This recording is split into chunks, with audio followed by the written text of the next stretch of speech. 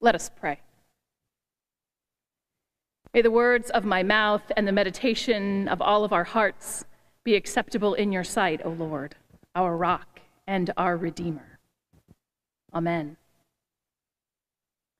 Today we continue the sermon series for such a time as this, 7 lessons for living through pandemic times.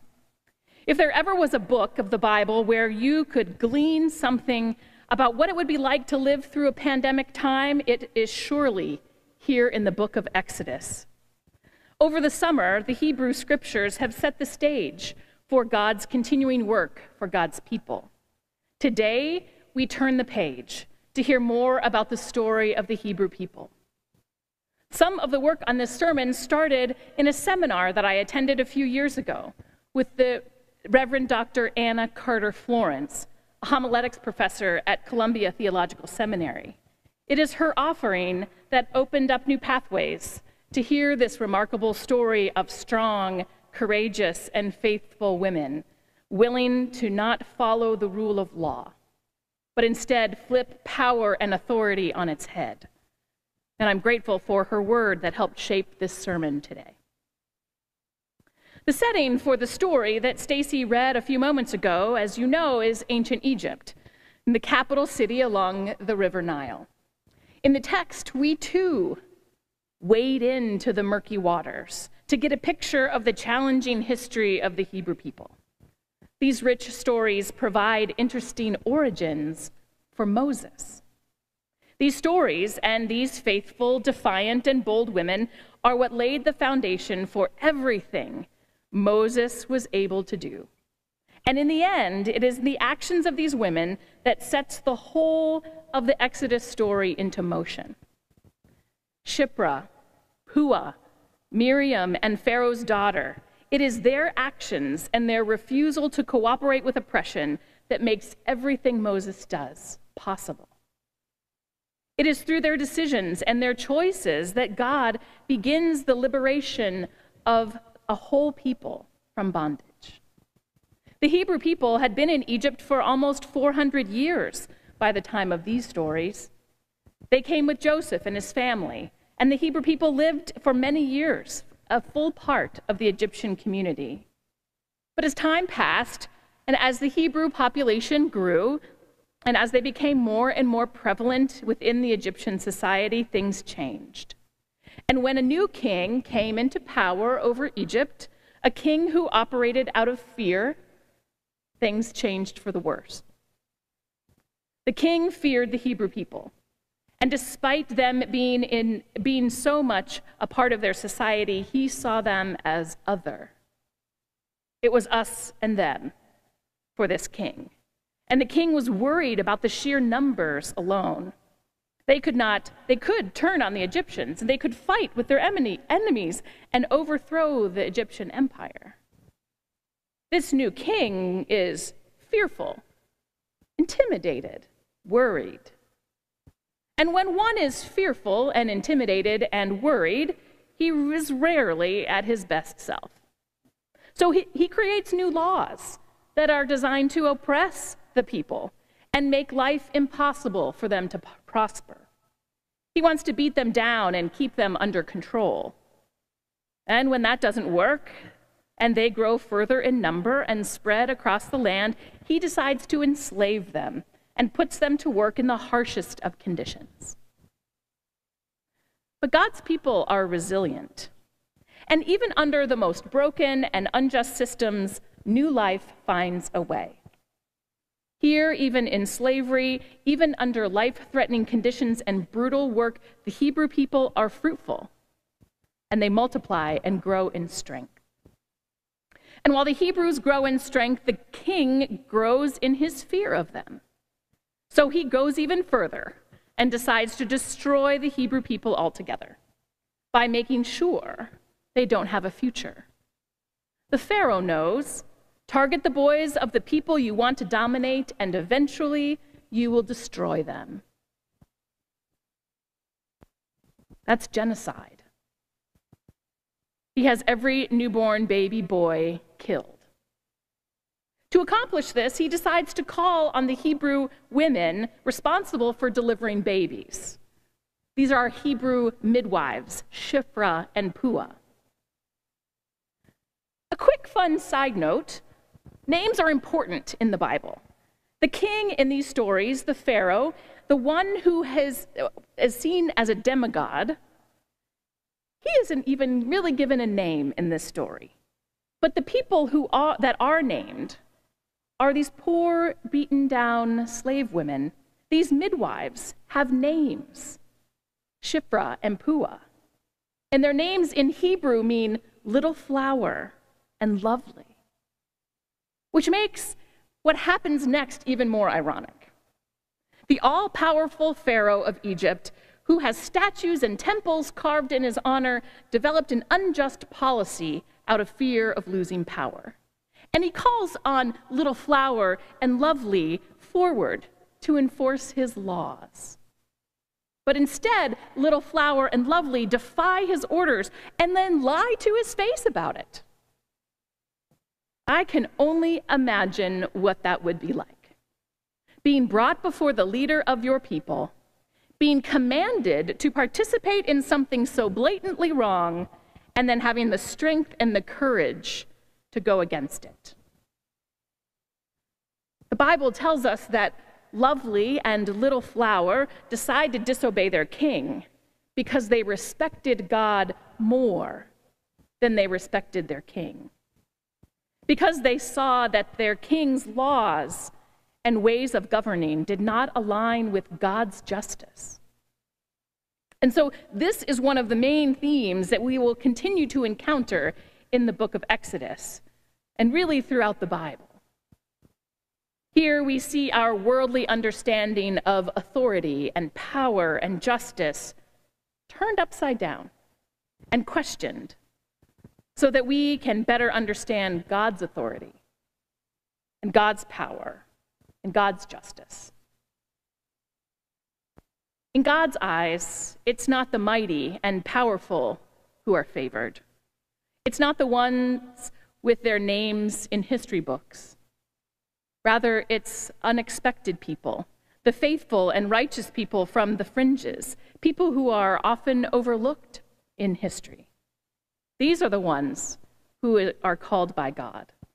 These are the ones who God names. These are the ones who step up to lead God's people and change the course of history. Sounds a lot like resistance, doesn't it? Resistance is a powerful thing. We also hear the story of a mother desperate to keep her baby alive. She's willing to put her 3-month-old baby into a woven reed basket lined with what is the ancient equivalent of Kevlar and put him in the river between the reeds. And she knows that he might not survive, but it might be his best chance. And she sends her daughter, the baby's older sister, into the reeds to stand watch, wading into the murky waters. They are trusting in a God of life. We also hear the story of Pharaoh's daughter, the princess, who comes to bathe in the river. And she finds a basket, and this basket, and opens it to find the baby. She's enamored. It says she took pity on him. And the princess shares an important truth here, saying this must be one of the Hebrews' children. And Miriam, the baby's older sister, who is keeping a close watch on the baby brother, steps out of the reeds and offers to go and find a Hebrew woman to nurse him. The princess knew what she was supposed to do when she found a baby boy. She was supposed to turn the basket over in the waters and drown him. She knew what was the law, her father's law, and she knew it required that she turn the basket over and that she was supposed to uphold that law. But standing there in the murky waters, the path ahead of her seemed really unclear. Yet these two young girls found one another. I imagine their eyes meeting through the reeds. And the two young girls took action to save this boy's life. Miriam went to her mother, the baby's mother, so that she could nurse her son. And the princess took a big risk, offering to pay this mother wages if she would nurse him. And when the child grew up, the woman brought him to the princess, and the princess took him as her own. Without these women, through this story, who dared greatly, who brokered a deal to save a baby in a basket, there is no Moses, no Exodus, no liberation of the people of God. And sometimes it's difficult to see life in the murky waters. And yet sometimes in the midst of challenging circumstances, like the ones these women faced, it helps to tell the truth, to clarify our decision-making and navigate turbulent times. One needs to start by telling the truth. Resistance is a powerful thing, and truth-telling is huge. Like Shiphrah and Puah, Miriam and the princess defy what was expected of them. They found clarity together in what they saw in front of them on the banks of the river in the reeds. And when I read this text, I'm inspired by these courageous actions of these women. I'm reminded that when our relationship to God is clear, all of our other priorities fall into place. Pastor Jill Duffield notes that in the story of Shiphrah and Puah, it is evident how clear their relationship is to God. The midwives respect God. The knowledge and acknowledgement is that God must be obeyed, not Pharaoh. That the fear of God gives them fortitude and courage and bravery to spare this Hebrew baby. When we know who God is, we stand a better chance at not conforming to this world, but instead living a life of service and justice and love. Sober judgments accompanies a clear understanding of who God is and subsequently who we are. And such a confession becomes foundational for God's work in us and through us. So I don't imagine that Shiphrah and Puah planned to risk their lives and stand up to Pharaoh that day when they decided to respect God no matter the cost. And when these girls from completely different backgrounds, standing in the murky waters, knee-deep among the reeds with the child between them, they chose a different path that neither of them thought. They chose a new way forward, one that God had opened for them. I don't know about you, but lately I've been feeling like I'm standing in the midst of murky water, living in murky water, really, uncertain of so many things. Things I used to know suddenly seem cloudy and complicated. The air is a tinge of fear and anxiety, and lots of things feel unknown.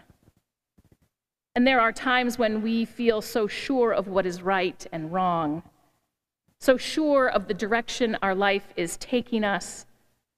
And then there are other times when we are adrift in the basket, at the mercy of the rippling waters, unsure of anything or anyone, unsure of what the future holds. I think the book of Exodus has a lot to say about people in murky waters like these. Sometimes we find ourselves with the stark choice to conform to this world, play it safe, or to proclaim a truth and respect God and be bold regardless of what comes next. Sometimes we find ourselves staring at the stark contrast of which direction to turn, or making a decision between good and evil, of choosing light and love or darkness and despair. What these stories share about living in and out of murky waters, they tell us that it is God who will give us the words, and God who will give us the fortitude to act when we need to. Maybe you find yourselves these days in one of those uncomfortable, murky spaces, a place that's not offering you joy, a situation that is not allowing you to be your best self. Maybe it's in the workplace, or maybe it's in a relationship that you thought was too perfect to be shattered. And here you are wading into murky waters, where your purpose now seems kind of cloudy. Alert and aware of your surroundings, prepared for any dangers that come, God provides a way forward, even when you think the way is not clear. God provides a way to step out of those murky waters and live in new and a hopeful way. Because God does God's best work in the uncomfortable and the unclear places of our lives. It is in the murky waters where God's liberating work begins. So living in and out of the murky waters means that we might have to take a risk, trusting that someone may meet us there in the midst of it, and to help us reimagine a new way out. And we trust that God will catch us and will guide us, and in time, set us free. May it be for us as it was for the women back then. Amen.